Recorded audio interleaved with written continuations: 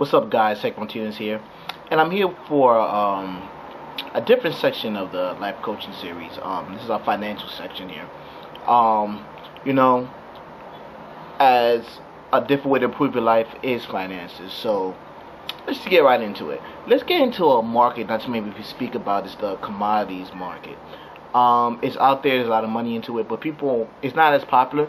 It's a bit slower, and price changes a little bit differently. Like when you're dealing with the stock market and the regular trades and things like the regular stocks that you see on TV, that's mostly reported, stocks and bonds. It's not truthfully a real system. Like it really exists, but to be honest with you, money isn't real. Everybody's saying, "What are you talking about? Money isn't real." Heck, like if money was real, why would I be broke? And what I'm trying to say is that the fact that currency is really based on what other factors say it is, or what the invisible hand says it's worth. There's no real backing for it.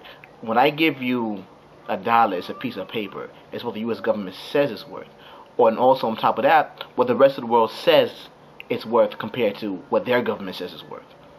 So that's what most stocks are traded on that premise, on these people's dollars.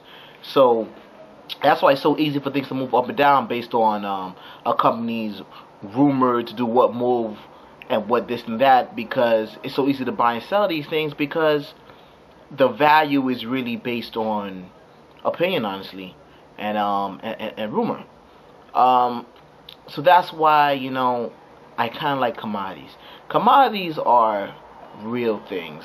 You would say cows, metals, copper, silver, gold, huge, oil, commodity. We always look at the prices of how oil goes up and down. Some people say our money's backed by oil. So you could say if our money's backed by something, it's backed by a commodity.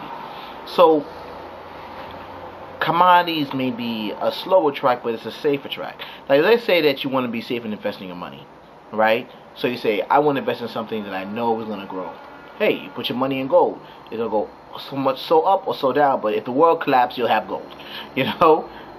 Commodities are also traded on ETFs, forms to go a bit like a stock market. You could, that's why the combined market exists. So if you want to buy and trade in those stocks, you could do that too.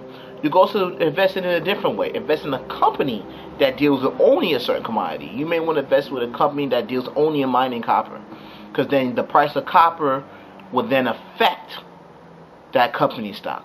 Then you know it's something real, not something based on your innuendo or a fallacy of what somebody thinks or believes. So, short but sweet, I want to give you guys a little hint on investing and going into the commodities market. If you want a little bit more, then you contact us and we get into a little bit more into the investing side for our private students. All right. So till next time, peace.